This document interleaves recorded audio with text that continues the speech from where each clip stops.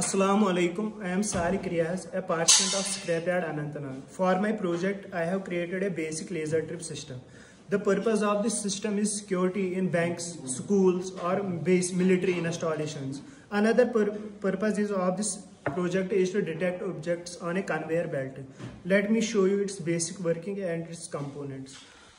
For our components, the main component that we have here is a circuit which includes this microcontroller, a buzzer, an LED emitting and detecting system, a LED that glows. Suppose this is an intruder. As our circuit right now is complete, and here is a 9-volt battery that supplies to our buzzer and our LED. As soon as this intruder comes and cuts the LED supply, the buzzer starts to buzz and the LED starts to glow. As soon as this LED supply is again connected, the buzzing stops and the LED stops to glow. Also, the another thing that happens, as soon as this intruder is detected, we get an alert on our WhatsApp system or Telegram or any other app that you have on our phone. Thank you.